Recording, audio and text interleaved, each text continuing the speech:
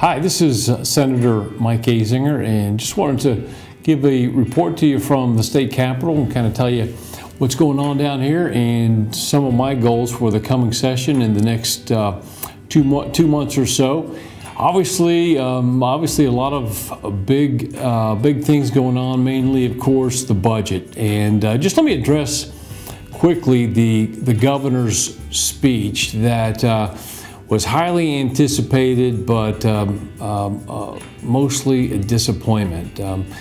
The tax increases that he proposed were 17-1 over the cuts that he proposed. So it was just he was proposing the largest tax increase in history, and so I was very disappointed in it. So we got to fight on our hands down here. We have to cut taxes down here, and we have to cut regulations down here.